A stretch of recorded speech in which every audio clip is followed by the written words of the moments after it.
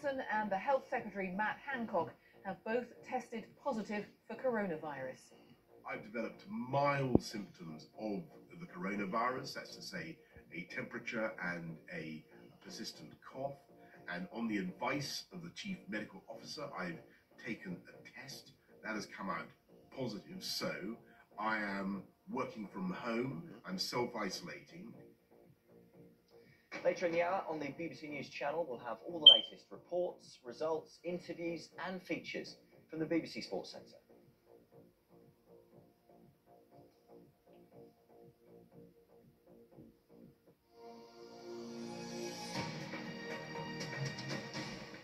One of the biggest tasks in fighting coronavirus is keeping the nation fed. Food manufacturers have been cranking up production and working round the clock to keep up with increased demand. Allinson's flour mill in Hertfordshire is now producing an extra 400,000 bags of flour every week, an increase of 50%. Emma Simpson's been to meet some of the workers. My name's Matt Lupton, I'm the site manager. My name's Katie Daigle, I work as operations manager. We make flour that goes out to the supermarkets. We are just sending out as much stock as we possibly can. Our lines are running every shift available. So far this morning we've dispatched 140 tonnes to customer. Our teams are working all hours to put flour into bags to go out to the supermarkets and to the British public. We may not be saving lives in hospitals, but I think everybody here knows the impact that they're making.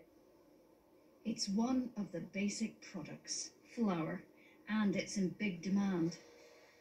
We weren't allowed in to protect the workers, so they filmed themselves on the food front line. Our high-speed packing lines are running 24 hours a day. Everyone's digging in, helping out and seeing what we can do to get that food out to the customers. Those customers have been panic buying, as well as cooking and baking stuck at home. Some workers have even postponed retirement. We're feeding the nation. What we produce here is keeping the country going. If I left now while we're in, the country's in this situation, I would feel I'd left behind a family that needed a mother. We're now restricting access to one person at a time. All our food manufacturers are desperately trying to keep staff safe and fit for work. So can the industry cope? Food industry is coping. It's stretched, there's no doubt about that. We and other manufacturers are running flat out. We will keep doing that. We're making every provision to keep that volume going. If we manage this sensibly and in a calm and even way, flour will remain on the shelves. In these difficult times, it's about keeping the lorries loaded, from the mill to the meal. The whole food industry is in overdrive, ensuring communities are fed. Emma Simpson, BBC News, Bishop Stortford.